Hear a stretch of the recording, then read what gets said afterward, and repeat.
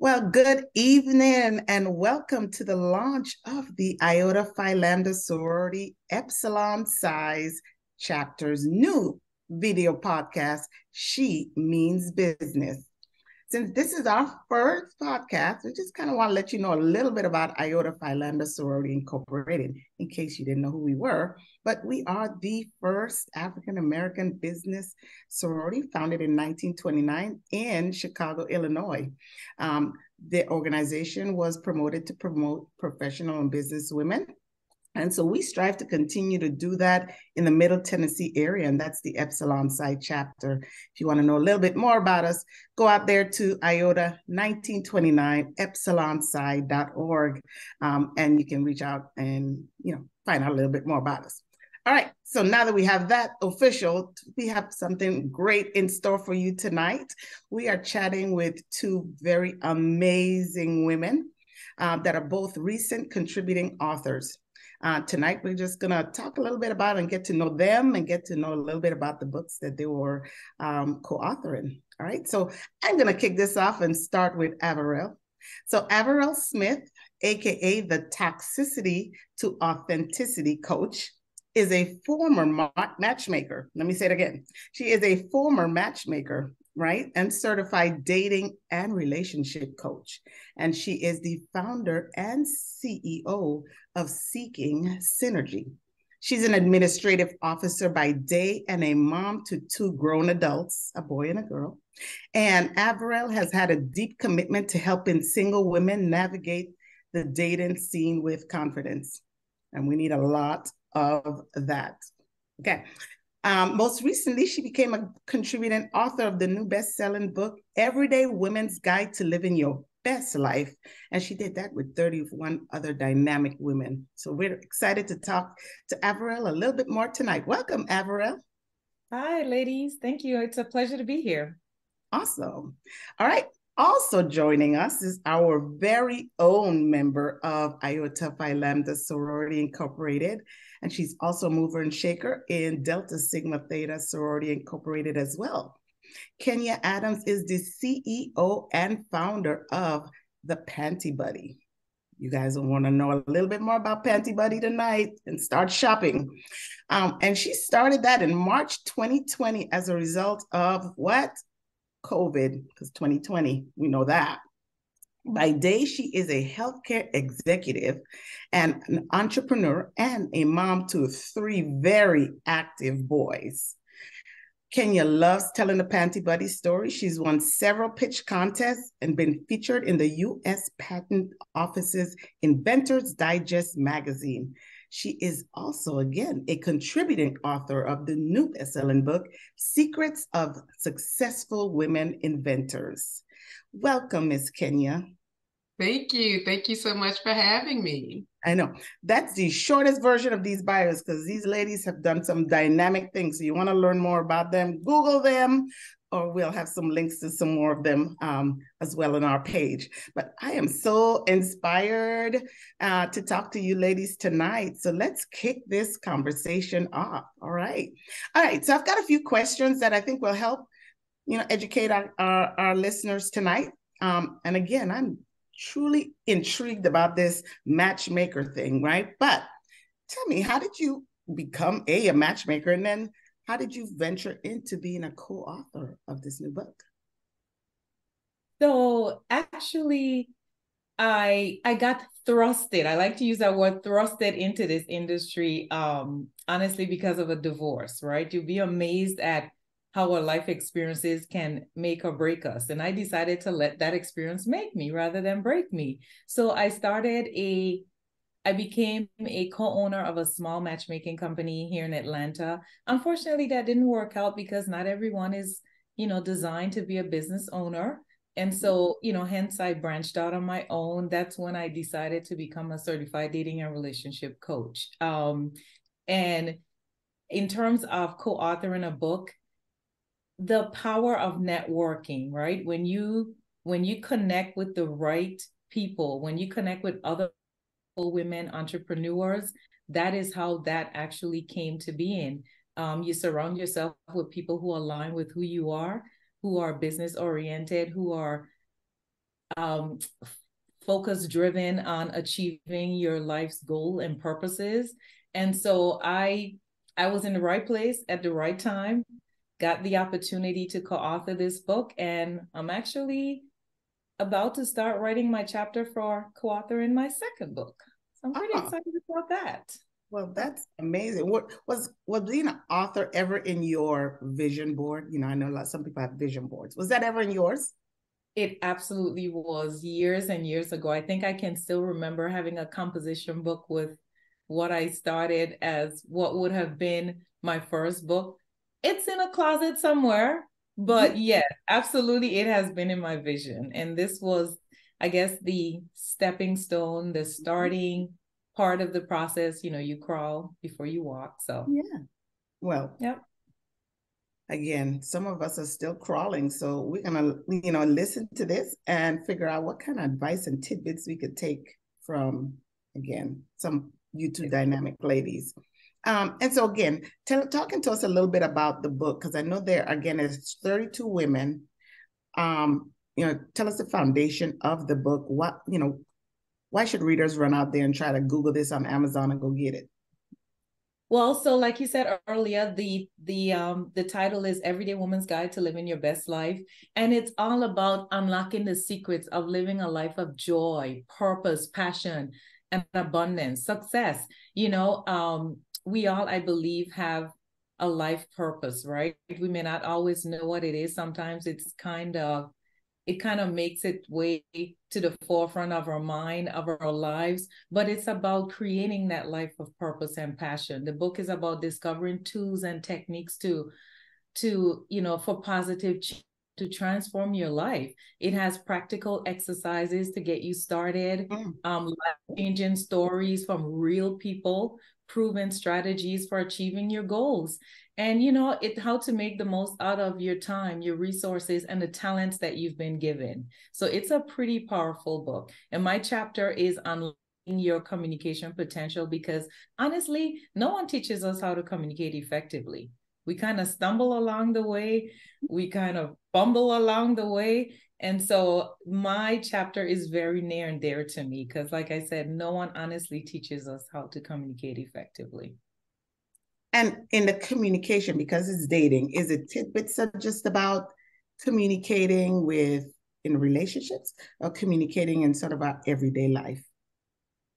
It covers the gamut of communicating effectively. It talks about building trust with your partner. I don't think people realize the importance of cultivating trust in relationships. And it also talks about resolving conflict constructively, right? Conflict is a natural part of any relationship. So I don't think most people realize that under the umbrella of the communication process, right, it involves resolving conflict, like I said, constructively, and also building trust. And so in my chapter, there are science-based strategies of how to resolve conflict and how to build trust with your partner. It's one of those things where, I know I have seen, I'm sure both of you have seen relationship breakdowns and breakups, right? Because of lack of communication. And it is so super duper important to learn how to communicate, right? And so I was very passionate about writing on that particular topic. And so, yeah, those are just some of the reasons why, ladies, go out and get this book. It is a must-have and a must-read. I know I can use some of those tidbits. I know Miss Kenya, you've been married for 23 years. Awesome. You see my crown right here? Yes. Someone has mastered the art of communicating with Mr. Adams. It's an everyday learning process, I tell you. Ongoing. Yeah. And like I said, you are the estrogen in a room full of in a house full of testosterone. That has come with its share of communication challenges. What would you say, talking to us single women as well? What's the secret?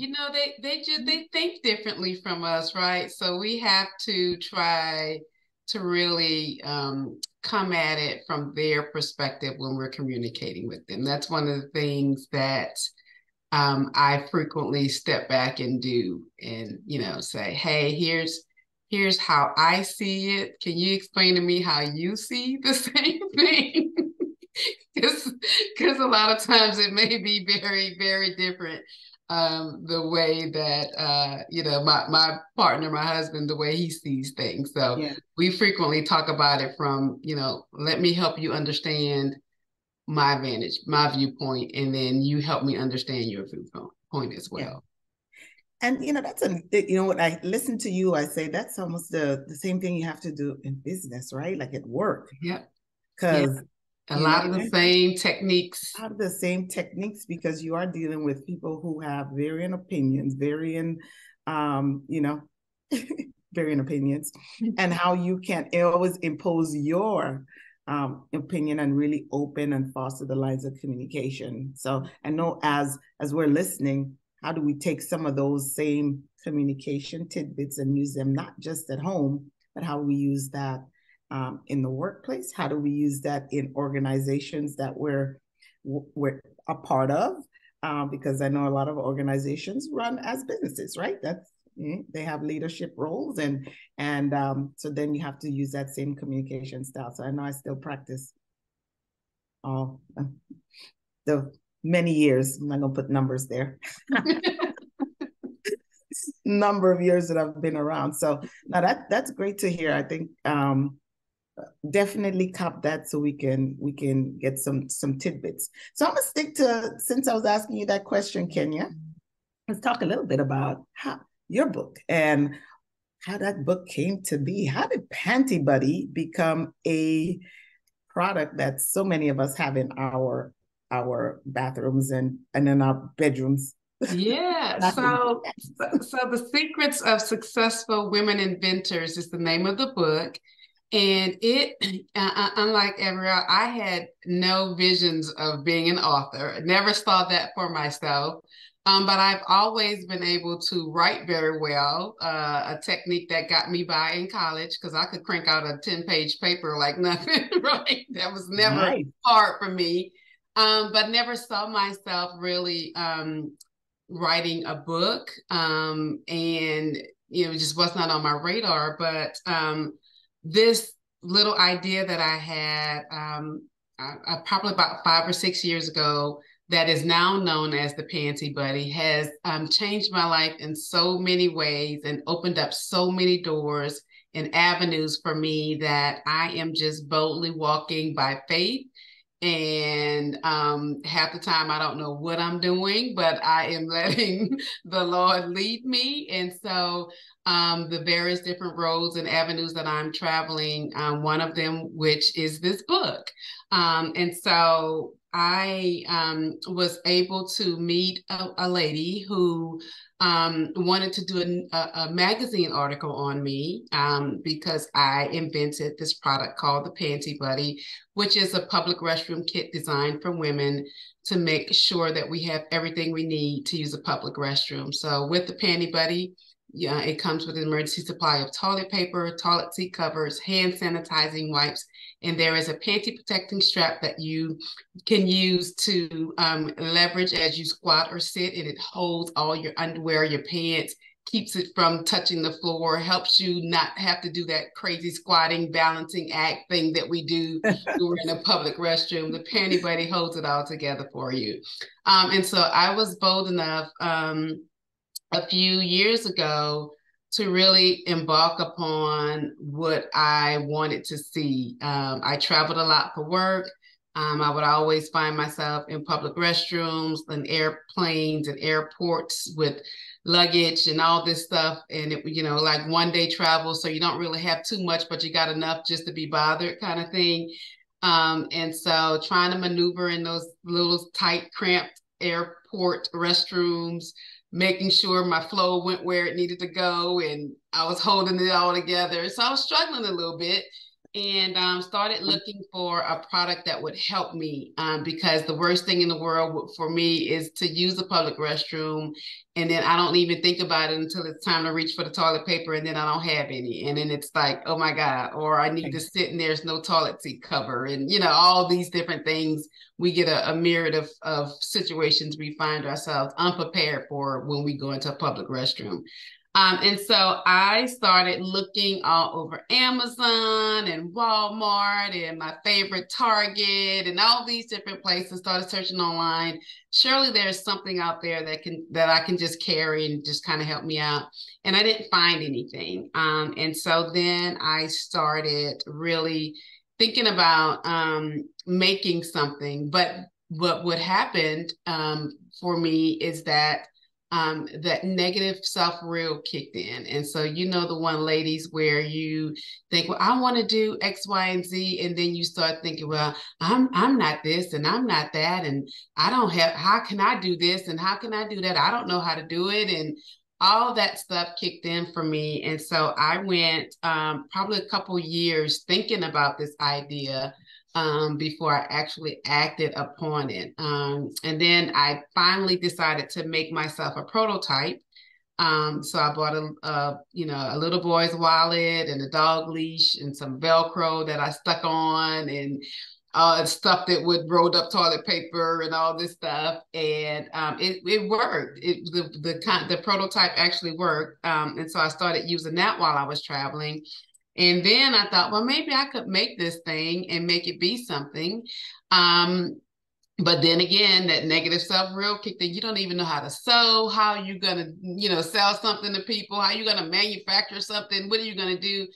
On and on and on and on. And so I sat on it for another year or so. And then finally, when the pandemic happened, I found myself thrust at home, no longer traveling for work, with plenty of time on my hands. And that was the clear moment for me to say, I'm going to do something with this idea.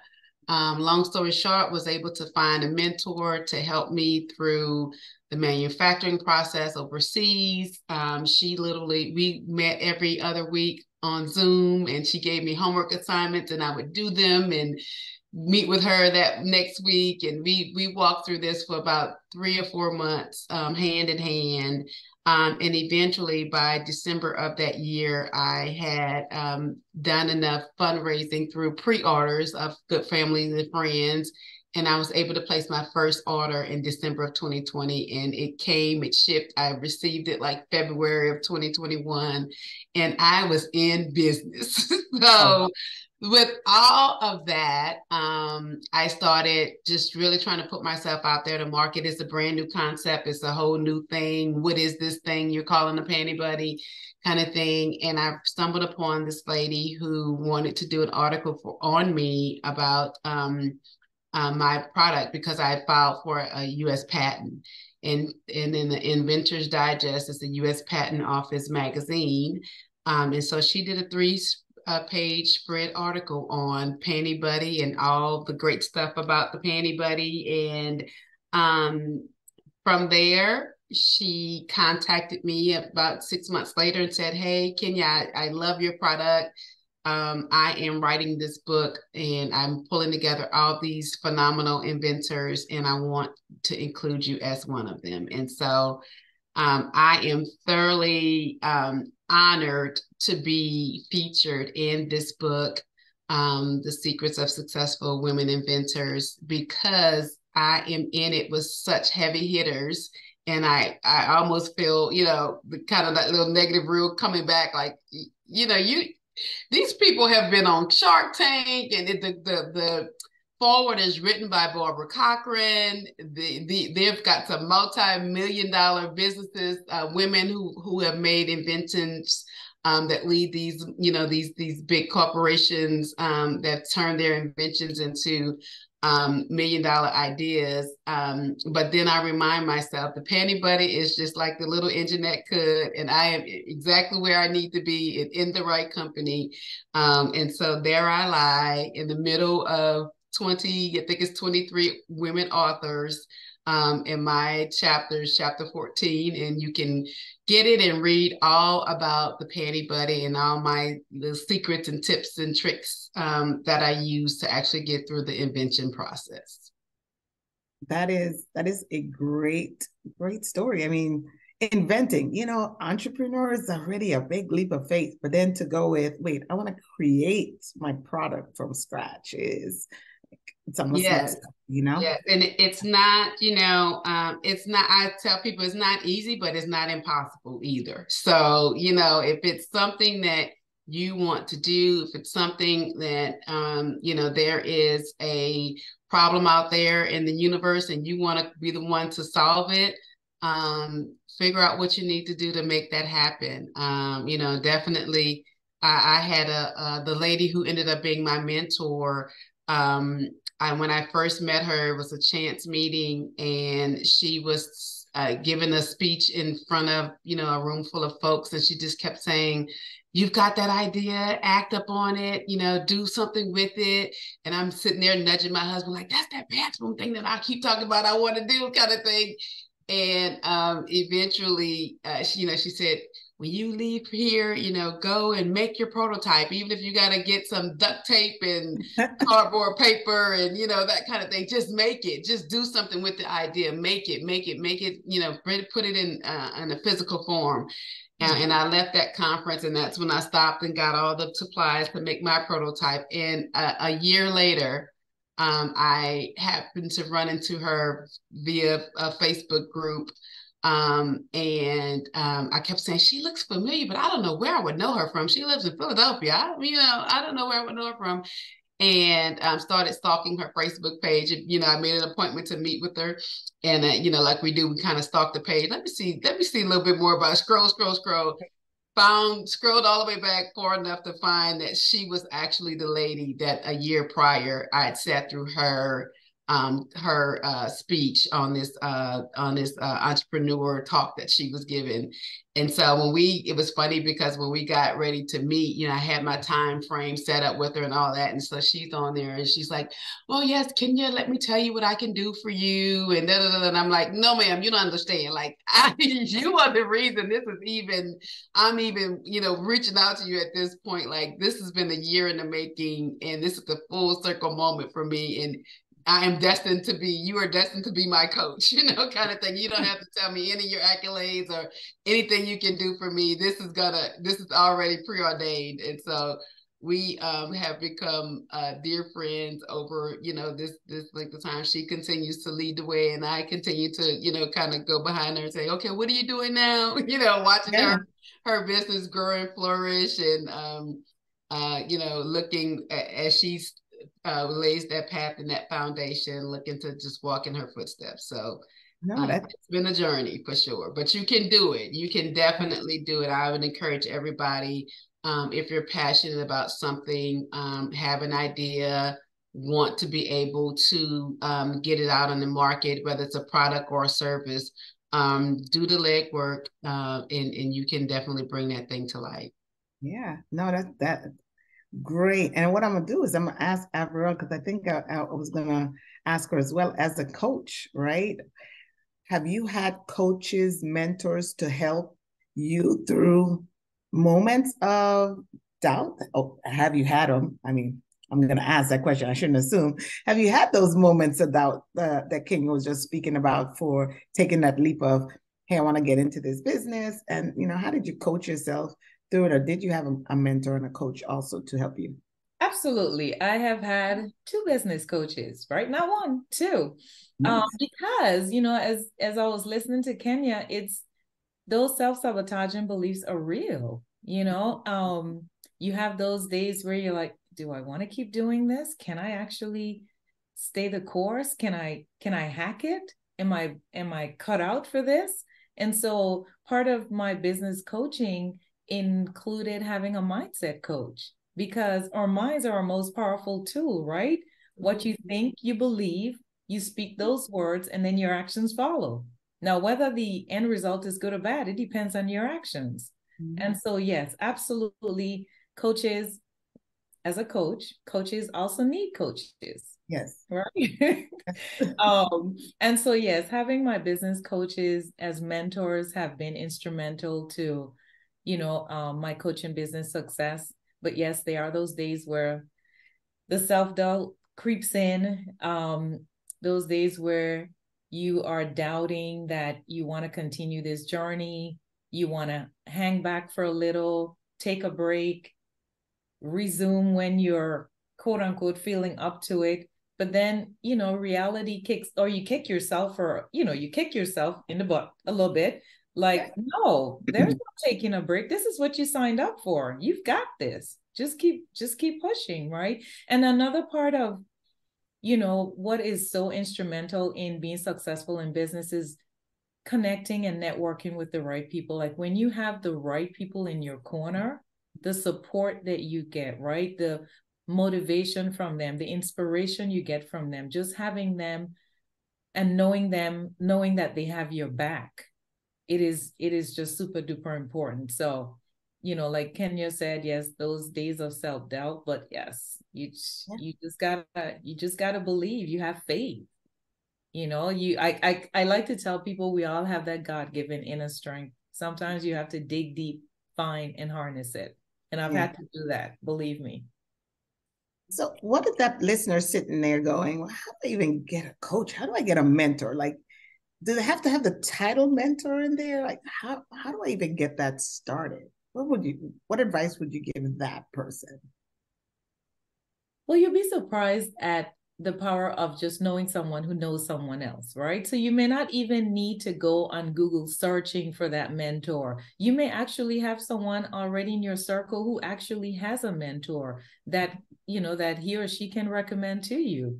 I think my first business coach, I stumbled upon her on the internet, but her values aligned with me.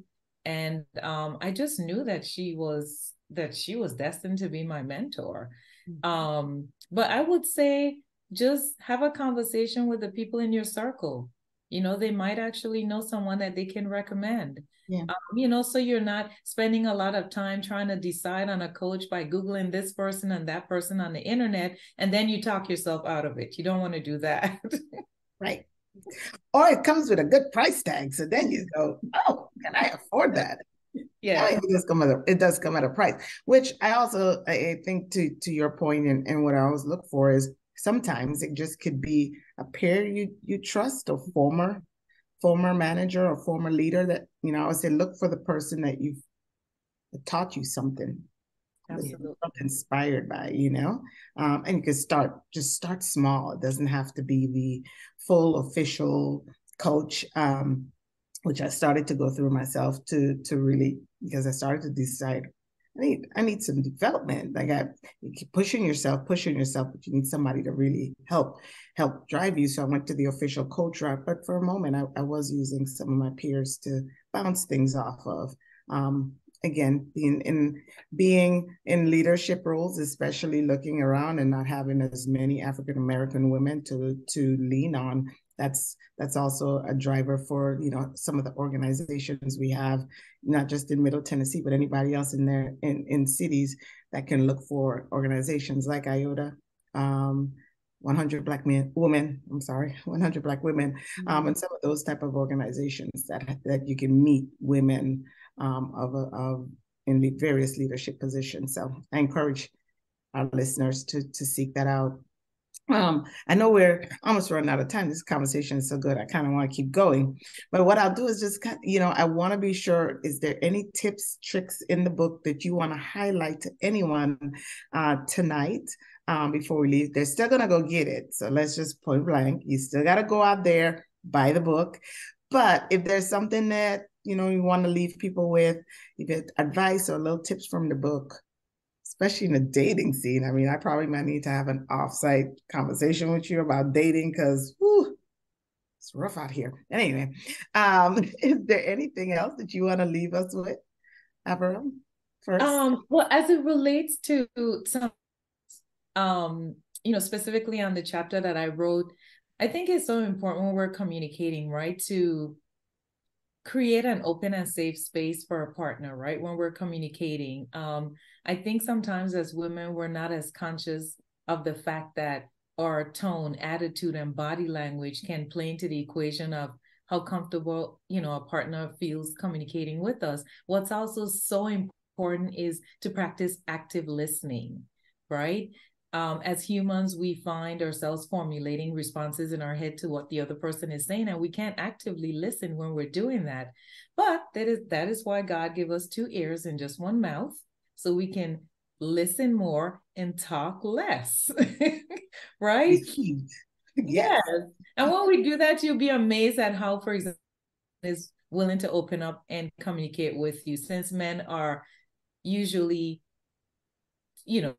described as not being good communicators, but that's not always the truth. And then another important tip as it relates to communicating and more so resolving constructive, sometimes you need to take a break to calm down, cool off. You may need a walk, a drive, right? But you don't just storm out of the room where you're talking. You let your partner know that you need a break. And so you agree on a time to resume the conversation. Both of you have calmed down, because as we know, cooler heads do prevail. Mm-hmm. That's some great advice. Although I keep saying I've got two lips and two ears, so it's kind of balanced. Okay, I'm done. I need to do better listening. Get the book. Get the book and read. Get the book, Alicia. Get the book. I love it. Thank you for that great advice. And I am reading the book too. All right, Miss Kenya, anything else you want to leave us about PantyBuddy? And a visual, if you have it. I mean, sure, yeah. Oh, yeah. I've always got PantyBuddy nearby. There we go. So PantyBuddy comes in 8 colors. This is the beautiful caramel color. And when you open it up, this becomes your dispenser for your toilet paper. There are pockets where you can carry your ID, credit card, all that stuff. So it functions as a true wristlet.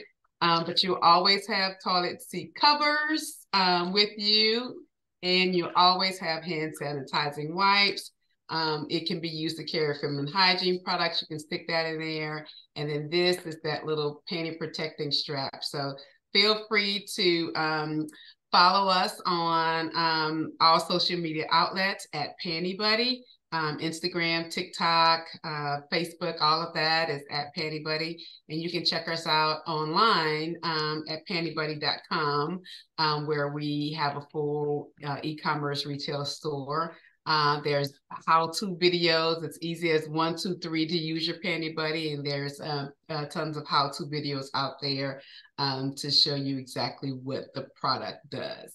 But that's PantyBuddy. And then I'll just say, as far as closing secrets of successful women inventors piece, my chapter is chapter 14 in the book, and in that it's called The Inventor's Journey. And so I really walk through the process of inventing a product, but then before I get into the technical pieces of it all, I talk a lot in that book around just kind of the mental aspects of it as well. So, overcoming kind of what we talked about, that canceling the self-doubt piece, making sure that you're prepared, finding a mentor, getting organized, educating yourself around, around the various things within the industry that you're trying to tackle. And then the very last thing is I encourage people to double down on you. Right. So bet on yourself 100%, invest in yourself. If it requires you to, pay for someone to be your coach or whatever, going on and figure that thing out monthly and make that investment in yourself.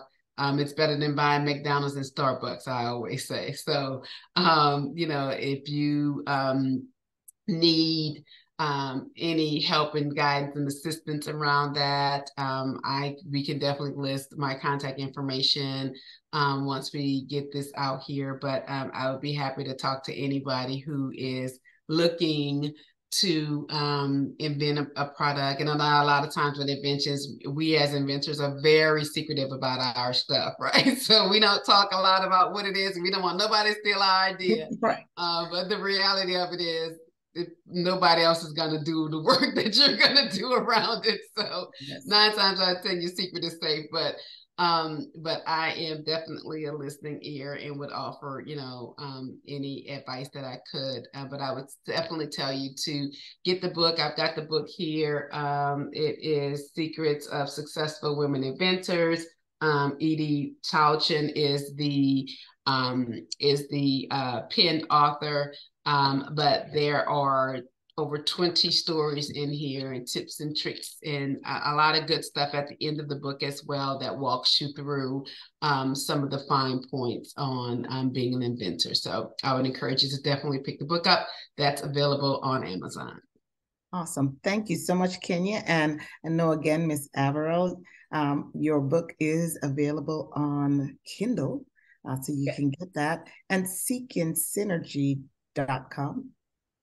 Yeah, so yes, you can find me on Instagram at seeking_synergy for life. My website is seekingsynergyforlife.com.